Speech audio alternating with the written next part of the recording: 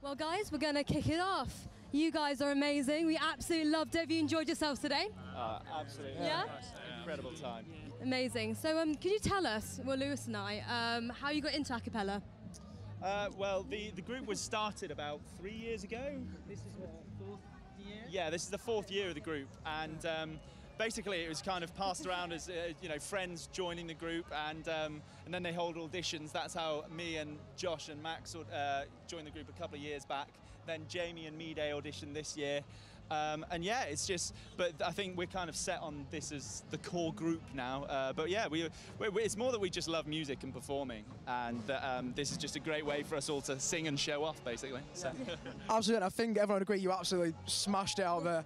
You also you have a lot of fun. Is it a lot of fun performing? Oh yeah, I mean that's the reason why we do it, because I mean it's a hobby at first, but we've just had incredible opportunities like this, and that makes it really worthwhile. And we feel so lucky that we're out there having this much fun. Yet people are asking us to do this as if it's it's blessed. We're blessed. Yeah, it's blessed. Great. Yeah. No, honestly, guys, we absolutely loved it. I think you probably pulled the biggest crowd so far, which is brilliant. So if you had a dream song that you could all perform, what would it be and why? Put me right on the spot there. Oh god.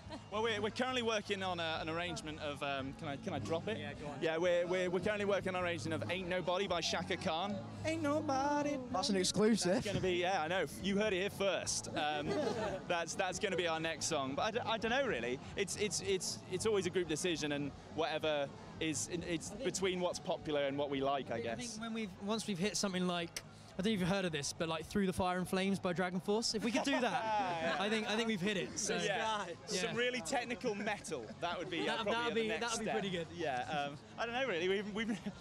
We've never really given that thought about a dream song. We're kind of limited to what we can do, I guess, with our voices. And as well, just a word on Vale Fest. This isn't the first time you've played Vale Fest, is it? No, yeah. What? 3rd year This running, is yeah. Third year running, yeah, and it's just the best time. We have an absolutely incredible time, and that's why every time we say yes at the drop of a hat, because we just love it so much.